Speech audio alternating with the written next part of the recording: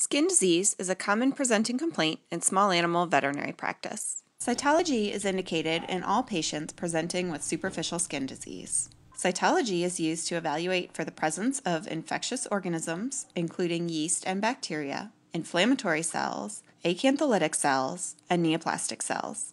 Materials needed for cytology include a number 10 or number 15 scalpel blade, glass slides, clear tape, spatula, cotton-tipped applicators, stain, Diff-Quick or comparable, and a microscope. Samples for skin cytology can be collected in a number of ways depending on the type of lesion. A direct impression smear can be made onto a glass slide.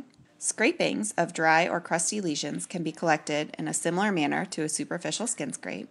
Swabs of moist lesions or under the edges of pustules can be collected and rolled on a glass slide. A wooden stick or spatula can be used to collect material from the nail beds. Or clear tape can be used to complete a tape prep. Once the material is placed on the slide should be heat fixed and stained. Alternatively, a tape prep can be performed by placing 1 drop of the third stain component on a slide and placing the clear tape with material gathered from the skin over the top.